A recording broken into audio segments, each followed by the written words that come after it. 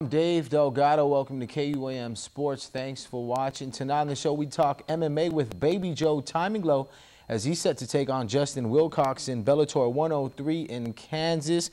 This is a semi-final fight in Bellator's featherweight tournament. We spoke with Baby Joe over the phone, and here's what he had to say about the upcoming fight. Check it out. I know I just fought last month, but the thing is that my team kept me in shape and kept me focused to regroup and heal up and keep on training. And I'm excited. Actually, I feel way better than my first fight, which is that was just a month ago.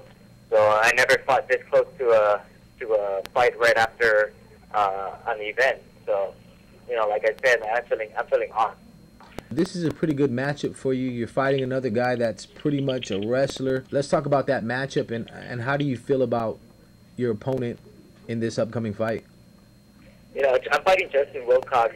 He's a great wrestler. He's a veteran of big organizations. So, he's going to bring to the table a lot of experience. But, I'm more than ready to bring whatever I got to this fight. I want to destroy every opportunity that I got against my opponent. So, I want to shut down his wrestling game. I want to put more offensive striking into my game plan and, bring that W back to Guam, and win this tournament to the fullest. Let's take a look now at your 2013 IFL football playoff schedule. This Friday, the JFK Islanders will take on the GW Geckos at the GW Field at 7 p.m. On Saturday, the Ukudu Bulldogs will take on the Father Duenas Friars at GW at 7 p.m. Southern High will also be taking the field on Saturday night.